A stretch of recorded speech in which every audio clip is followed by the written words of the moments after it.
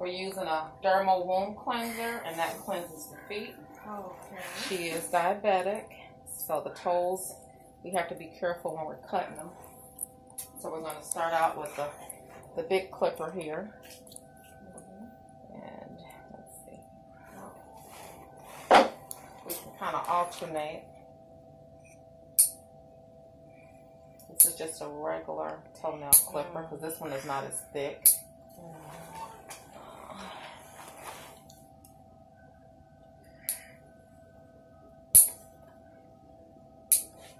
We want to make sure we don't clip them too close. And that one's kind of grown up a little bit.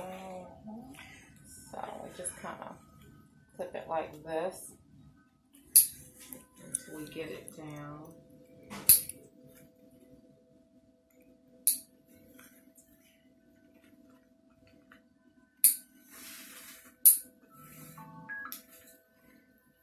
And as a diabetic, it's always important that you keep your toenails clipped kind of short, but not too short. You don't want to get too close to the skin. I clip my own with my fingernail. Okay.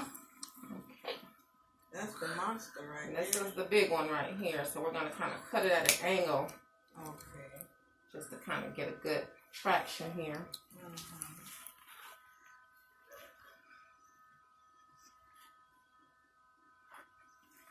Tough too, huh?